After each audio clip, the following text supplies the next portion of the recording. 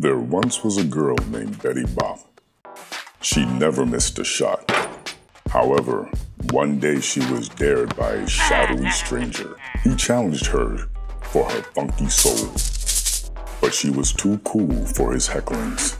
Yet the fiend was tenacious and entered Betty's personal space. Betty finally gave in. She agreed to the costly wager.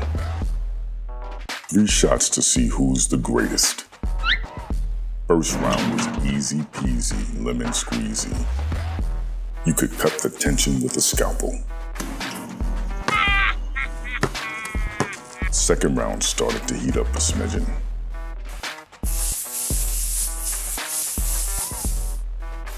Third round was getting vigorous. The varmint started to play dirty. Oh no, our hero missed. The Falgoon won. How could this be? Our hero was traumatized.